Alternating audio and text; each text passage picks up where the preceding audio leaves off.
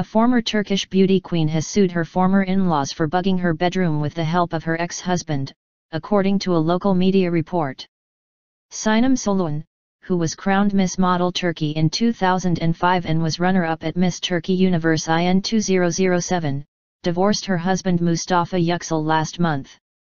She was awarded 200,000 Turkish liras in compensation and 2,500 liras as a monthly alimony after the divorce. Daily Milliyet reported on April 1 that the divorce case led to a fierce argument between the two sides, after Sülün claimed that her husband and his parents had illegally wiretapped their private conversations by bugging a power socket in their bedroom.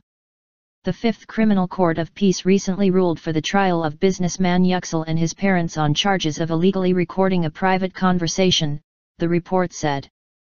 Sülün represented Turkey at the Miss Universe competition organized in Vietnam in 2007. Currently a drama actress, she is also studying fashion design at a university in Istanbul.